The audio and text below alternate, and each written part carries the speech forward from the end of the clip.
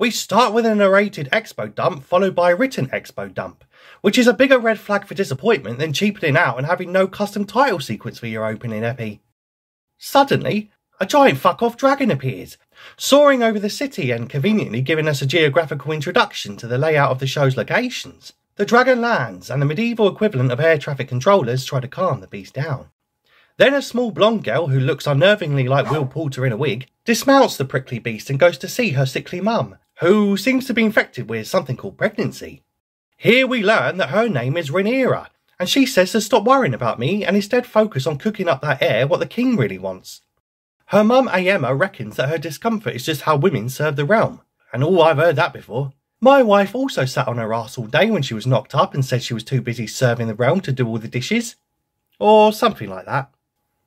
Her mum tries to remind her that one day she'll have to sit on her arse all day cooking up an heir for her hubby, but stunning and brave Rhaenyra, who don't need no man, says sod all that. She wants to be one of the lads and go out riding dragons all day.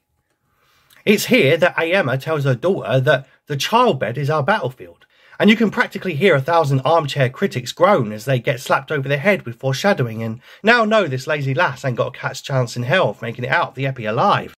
Then we're introduced to King Viserys and his council, talking about a pirate infestation in the Stepstones. And fuck me if that ain't an awesome name for a band. And how they will defeat this mini-boss called Kraghas Dreha, who's going around torturing people with crabs.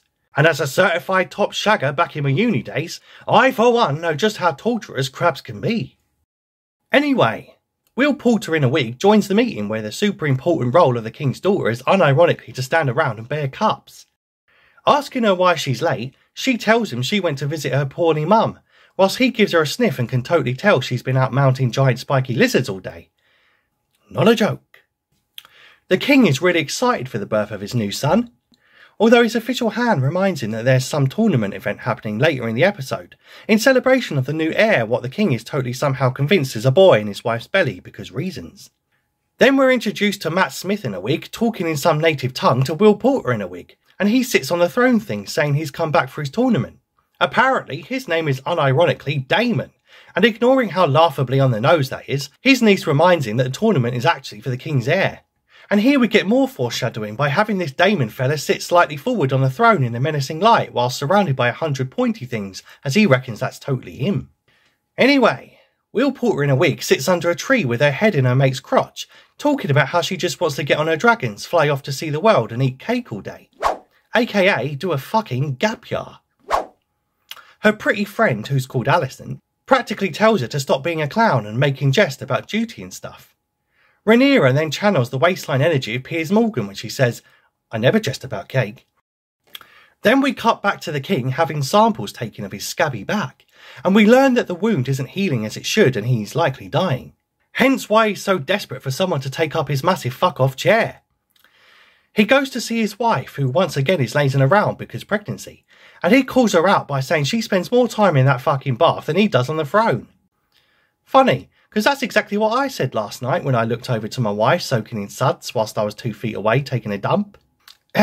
Anyway, she tells him that this is the last time she's going to try and cook him up an heir, as she's already tried it 6 times before and somehow keeps messing it up even though she literally has one fucking job.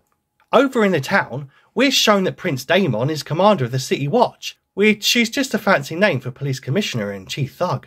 Turns out he and his bunch of henchmen all have sweet shiny new threads, and he then riles up his coppers by declaring that tonight every criminal of King's Landing will learn to fear the colour gold, which sounds like he's going into battle against a fucking Green Lantern or something. Suddenly, his thugs all rush out into the city and smack up a bunch of people, while slaughtering some randos in a crowd by just pointing at some poor sods and accusing them of being murderers and stuff, before one shouts rapist and promptly gets his chappy cut off, which turns out to be the girthiest piece of gristle I've seen since I was Amy Schumer's personal masseuse. Anyway, Matt Smith in a wig turns out to be a right wind-up merchant, and goes around trolling everyone in the room until the King's Hand Otto gets triggered by the blonde bastard mocking his recently dead wife. King Viserys then warns his little bro to stop dicking about and tells him he mustn't keep going around the town chopping off cocks willy-nilly. Lol. We then cut to Daemon shagging a common whore bareback and raw, before the tournament begins the next morning. At said tournament, A random knight asked for the favour of Princess Rhaenys Targaryen, before reminding her she was the princess who never was, because patriarchy. Later, we are introduced to Sir Criston Cole, a common-born lad but who's just impressively unhorsed 2 Baratheon lads, as Will Poulter in a wig makes with the lusty eyes whilst trying to keep the fanny flutters at bay. Suddenly, though, the king bursts into his master bedroom, where his wife is still lazing about on her back, but apparently this time there's a good reason for it. She's only about to go and give birth. So, after whinging and whining and wriggling about for a bit like a right drama queen, the doctor bloke tells King Viserys that she's failed again at doing her one job, and now he will have to either lose both his queen and babe, or sacrifice the woman what can't even give birth to his heir.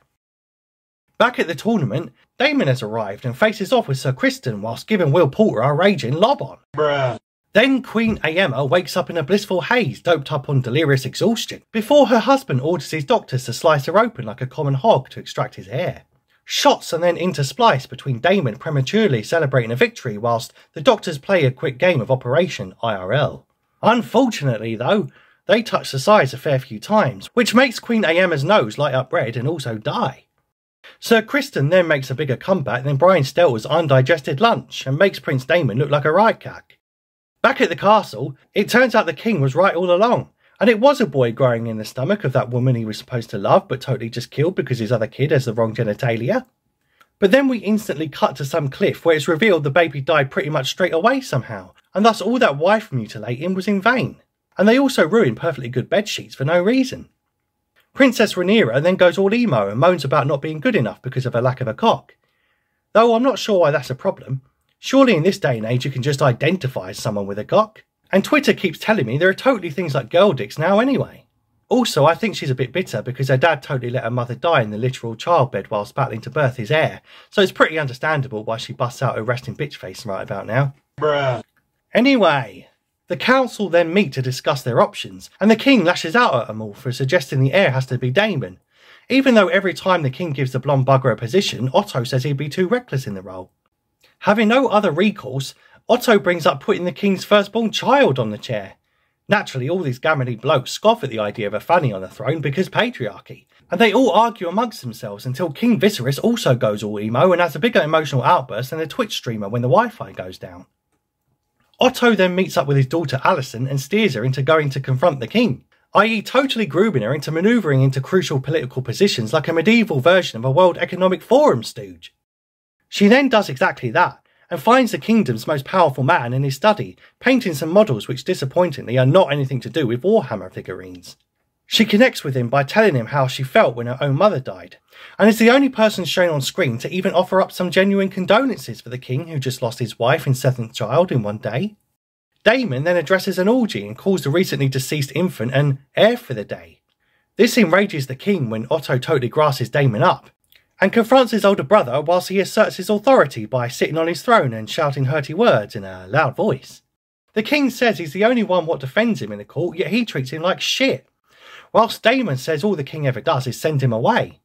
And before the classic duff-duffs of the EastEnders End theme tune starts playing, King Viserys unironically sends him away again, this time to the runestone along with his wife, before sitting back in his chair and randomly cutting his pinky on a blade of the throne.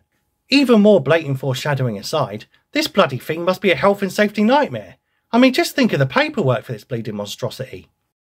The king then goes all emo yet again and lights a bunch of candles in a dark room to do a bit of soul searching, and realises the heir he really deserved was under his nose the whole time. So the council all pledge fealty to the fanny what none of them wanted anywhere near the throne because patriarchy. The king then warns his daughter of a time when the kingdom of men will fall, but uses euphemisms to convey that with a wink wink to the audience.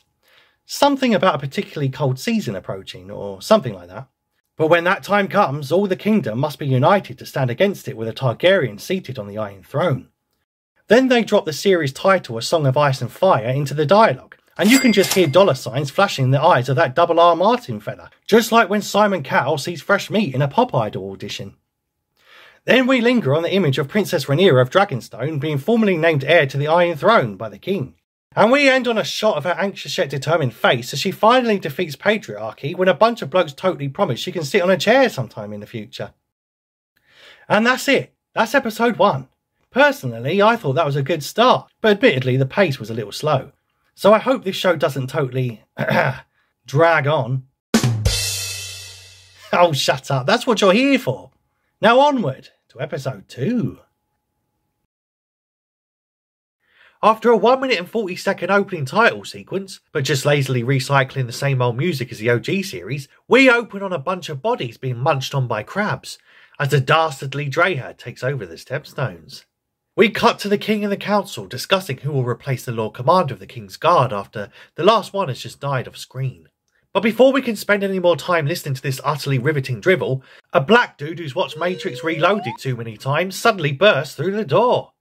Apparently his name's Lord Corliss, and he wants to know what King Viserys is going to do about this Stepstones business, because he's lost 4 ships and the whole beach is burning out faster than Hillary Clinton's private server. Otto tries to buy him off, but this race swap Matrix dude says he don't want no stinking compo. Instead, he wants to go straight over there and tear some shit up. The king, however, is not prepared to start a war with the Free Cities, so the convo then turns toward Daemon being allowed to build his own private army right on their own fucking doorstep. It's here that some crucial exposition is casually dropped into the dialogue, when it's mentioned that Matt Smith has been squatting in Dragonstone Castle for over half a year. That's when Princess Will Porter in a wig suggests sending a fuck ton of dragon riders to settle the whole Stepstone stuff, and thereby undermines her father and king by coming up with a clear and basic plan. So the king tells her to sod off and stop making him look a right melt in front of his buddies, and tells the Saint of Killers from Preacher to take her down to choose a new Kingsguard after the earlier one died off screen as mentioned earlier. Rhaenyra then spends 10 minutes dismissing a bunch of candidates for the said Kingsguard role before picking the one she fancies most and ignoring all the potential political advantages offered by any of the others. The king then opens up to Alicent about how Rhaenyra barely talks to him anymore, despite him naming her as his heir last week and promising her a giant fuck-off throne in a few years. She advises he talk to her, but he implies he's too much of a pussyhole to talk to teenage girls about emotions and stuff, and then disturbingly requests that their private talks remain their little secret. Also, Rhaenyra is confirmed to be 15 in this scene, which is strange because she looks more like 25 and also like Will Porter in a wig. But I think I've already mentioned that.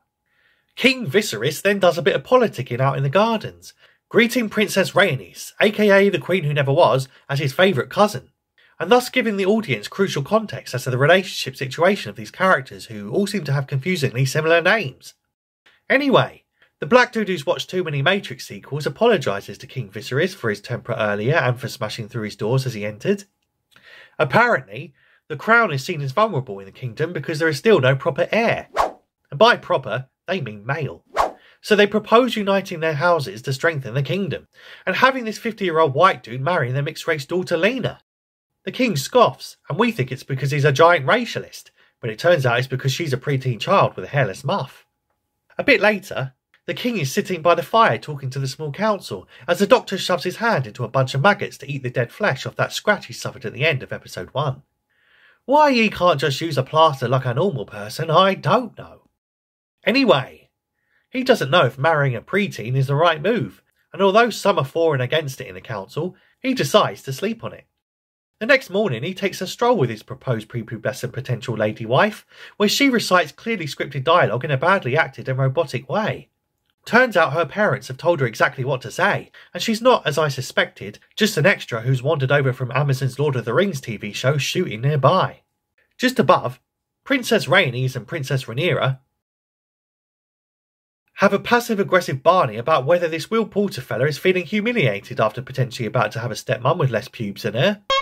Rhaenys says that although it does make her uncomfortable pushing her virginal kid onto a scabby old king, she understands the way of things, which is essentially patriarchy, and that it's inevitable that female Will Porter is going to be chucked on the scrap heap once her dad shags that toddler and produces a proper heir, because men would sooner put the realm to the torch than see a woman ascend the Iron Throne. Continuing with her dad's political scheme, Alicent Hightower continues to bond with the most powerful man in the kingdom, and gives him a figurine of a dragon and make him with the puppy dog eyes like a reverse groomer.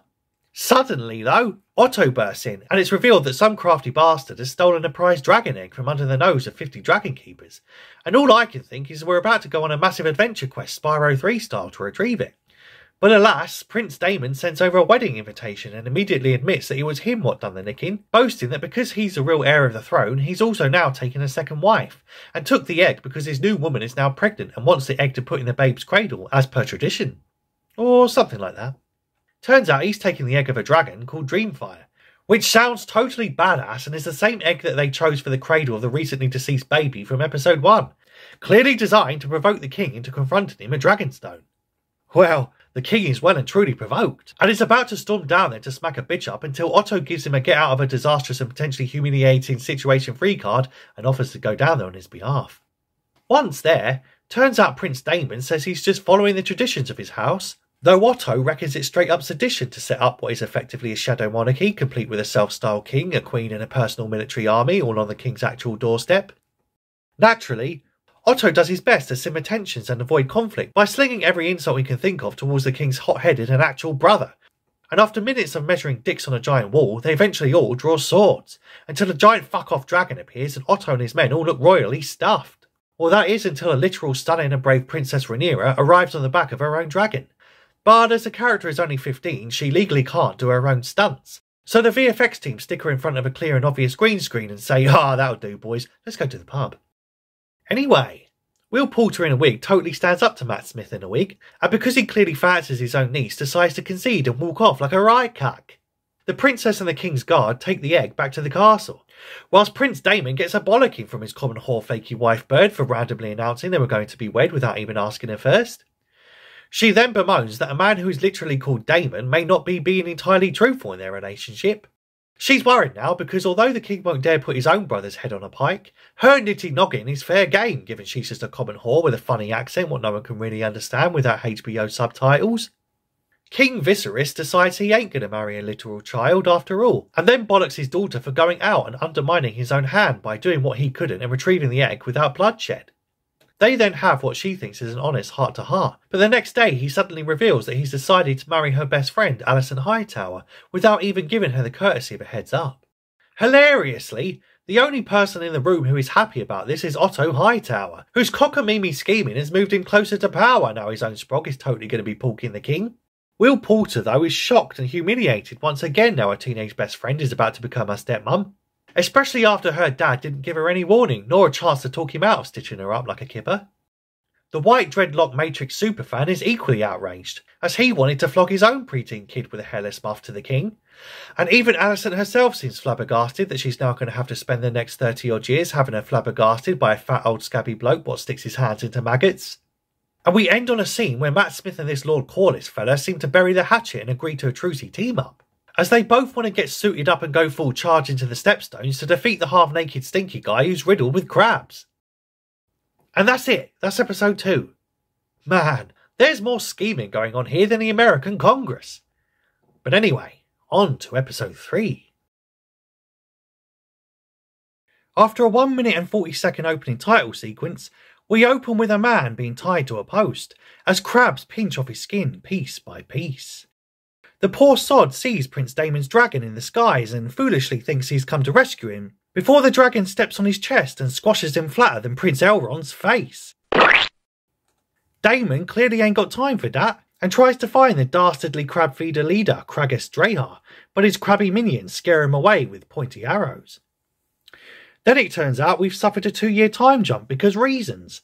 Now the king has a new babe called Prince Egan, or Prince Egg for short. Anyway, this eggy prince also looks like he's going to have an eggy bro or sis, as the Orny king seems to have knocked up his teenage wife yet again.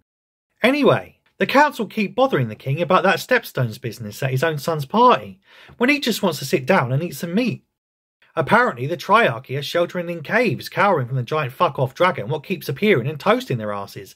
But the Valyrian forces have suffered heavy attrition and Damon has driven the men hard and are now questioning his command.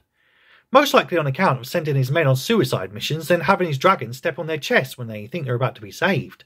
That doesn't really do much for morale. Otto, however, reckons it's all gone on for so long that the crown stepping in now would make them look like America coming into World War II at the last minute and claiming all the glory. I'm paraphrasing, of course.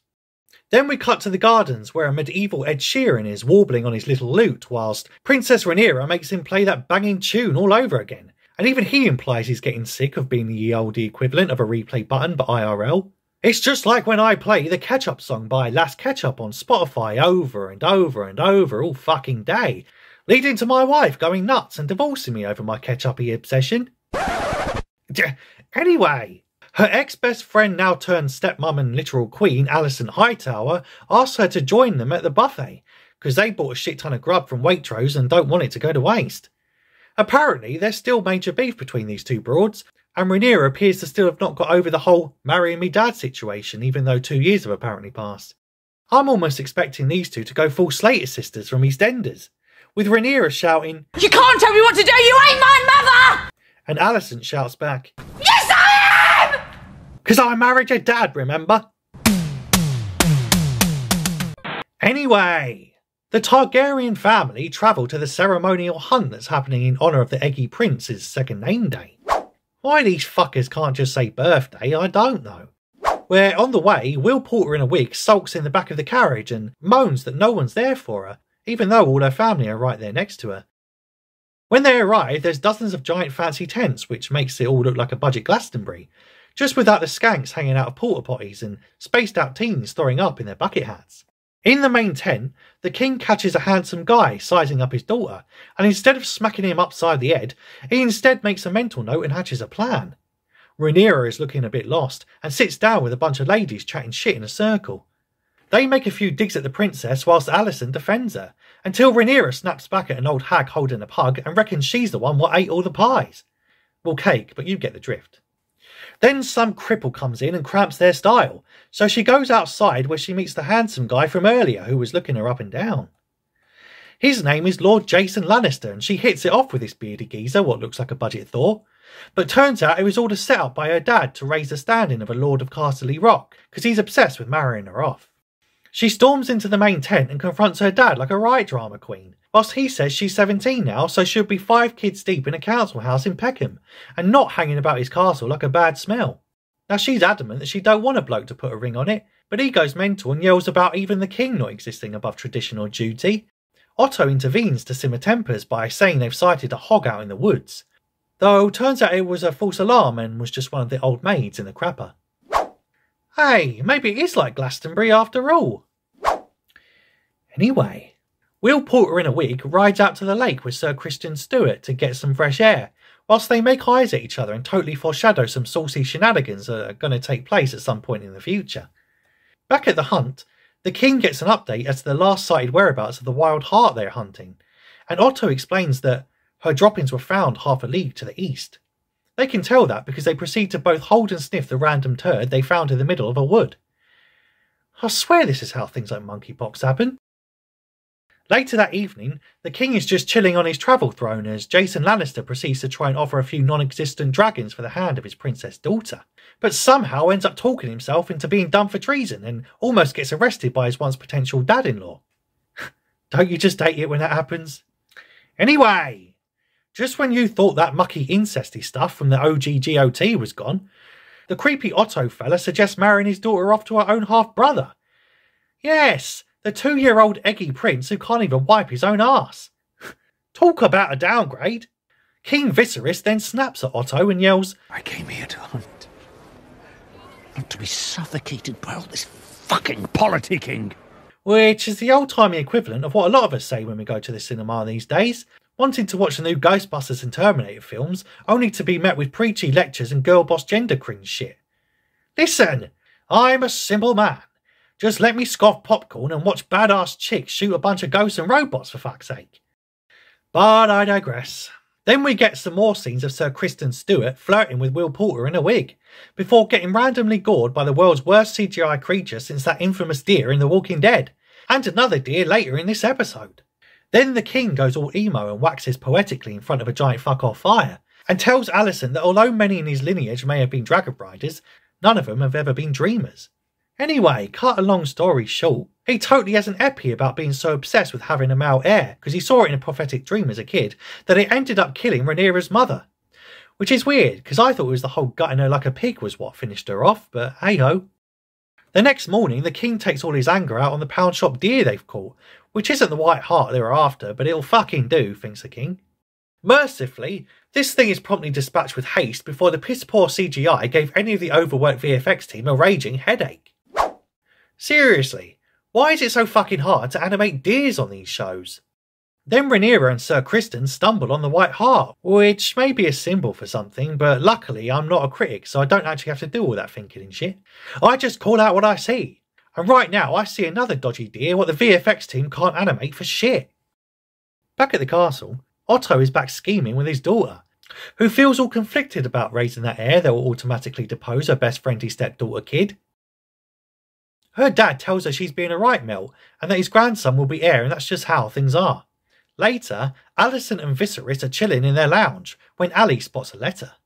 Turns out Lord Corlys and Daemon are badly losing their war, and the former is begging for help, but the king can't really do anything because they essentially made their own bed so they've got to lie in it, even if it's full of crabs and bones of their own soldiers. Eventually, Princess Will Porter in a wig and her dad Viserys finally lay all their metaphorical beef out on the table.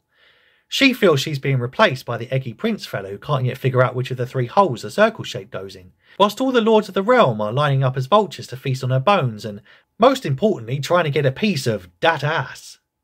Whilst her dad says he felt like her at her age, but understands tradition and duty, and didn't go to Laena Velaryon to marry for love, yet instead chose to marry for strength like they should. Anyway, then he tells her to go line up her succession and multiply.